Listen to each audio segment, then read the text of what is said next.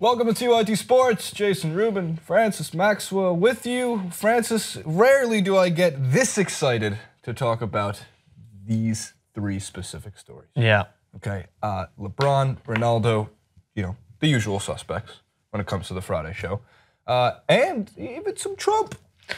I mean, technically three very athletic, talented, just groundbreaking winners, Winners. Winning like no other. The three of them. The winningest. The most winningest of men. And handsome, three of them. The best looking winningest men of all time. Yes, I think with so. Great hair, all three of them. I think our video just got retweeted at this moment with those comments. Oh, God, I would love that. Please, sir. Why am I calling you? What?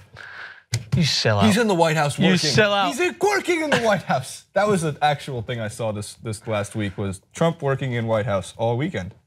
And then some guy following him around with the Snapchat in his golf course. President doing his job? Yeah, but it's funny because that comment came with someone who was literally following him around his own golf club, like taking pictures of him, oh, he's not working really. And he's like, oh yeah, he's just stopping by with his golf shoes on. I can't blame the guy. If I had the opportunity to golf like every weekend, I'd do it too. I'd try to do it. And don't lie. Most people would. All right, LeBron first. It does not matter what seed the Cavaliers have. Colin Cowherd said this, so I'm not the first to market about it. I thought about this. I think this is something, and we're going to show you the standings first, and then we'll go to LeBron's past seeds. So Boston currently holds the 1 seed. Yeah. And based on how everything's going, it's only 1 game. I wouldn't be surprised if they hold on to the 1 seed. Now, why this is kind of unimportant to the Cavaliers, yet majorly important to the Celtics is, for one, the Pacers or the Heat, I don't think pose too much of a challenge, but in the second round, you don't really want to face, the Celtics would face the Raptors over the Wizards, teams that are going to home court. It all kind of breaks down into those top 4 being uber competitive. Look, the Cavaliers are the Cavaliers. LeBron, yeah, what a wonderful analysis there. LeBron is an April, May, June basketball player. He is a playoffs guy. His season begins then. It's also not the first time. Francis, this is important for the Celtics, though. It's on court through the playoffs for them. I think it's also a big morale boost. Yeah, I mean, when I looked at the headlines, the first thing that I responded was, oh, that's cool. And then I checked the standings. I was like, oh, wait, the Cavs still have a game. Like, so in football terms, when I'm looking at things like that, it's called a game in hand. So I'm like, well, that doesn't, like, why are you celebrating a team that's ahead when another team can just win and catch them? It's like the first time. I get it. Like so once 140 something days. So once I started to research, as I was just going to reference, is that they're now in the sole position of best record in the Eastern Conference this late into the season for their first time since the end of 2007, 2008. What happened in 2007, 2008? They weren't bad. Doc Rivers is still holding on to it, I think. It's not Paul's fault.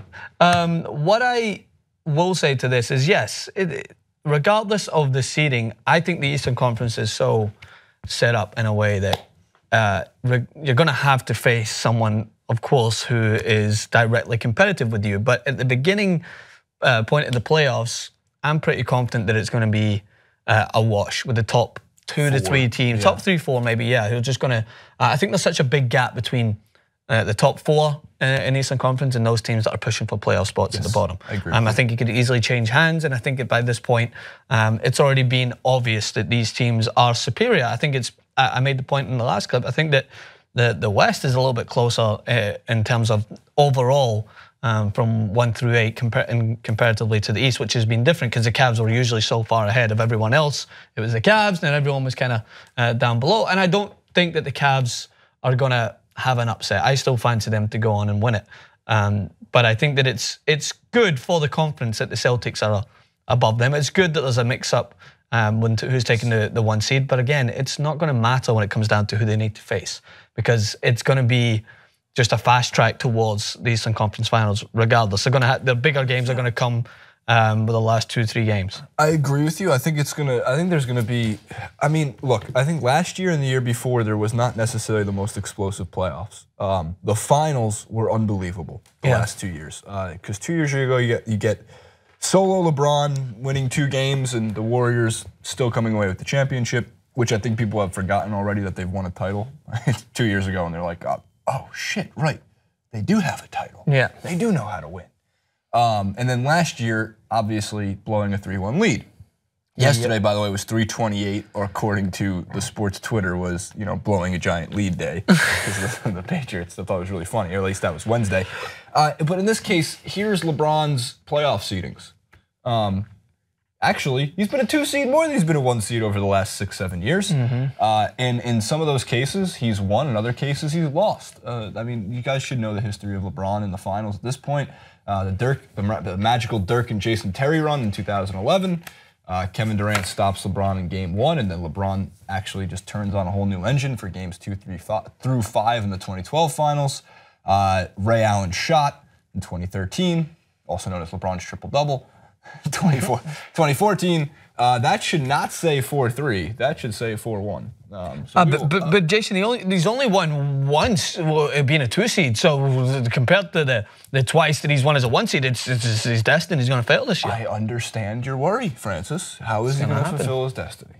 He doesn't seem too worried when watching the press conferences. He's like, we're not playing fast enough. We need to play. It's like very standard player answers. Now, as for the playoffs itself, I don't think necessarily anybody is very safe in the top 4 in the West and the top 4 in the East.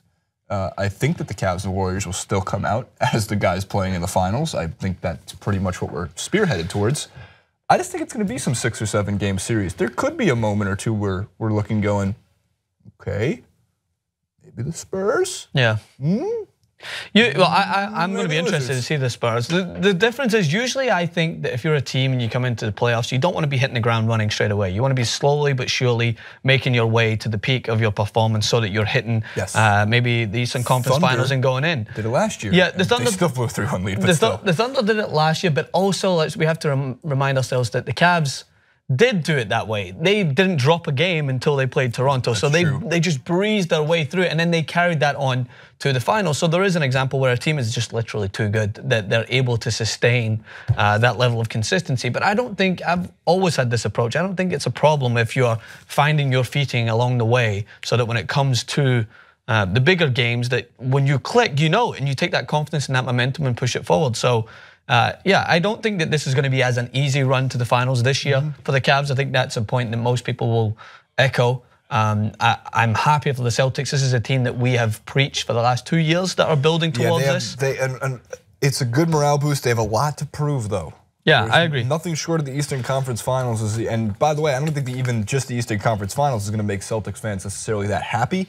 I think they want to beat LeBron. I think everybody wants to beat LeBron, obviously, and get to the finals. But like last year, success was determined for the Raptors by can they make the ECF. Yeah. This year, it's the same for the Celtics. So if they do have that tough matchup in the second round against if they're the 1 seed, they play the Raptors, and if they're the 2 seed, they play the Wizards. It's not easy. Like there's no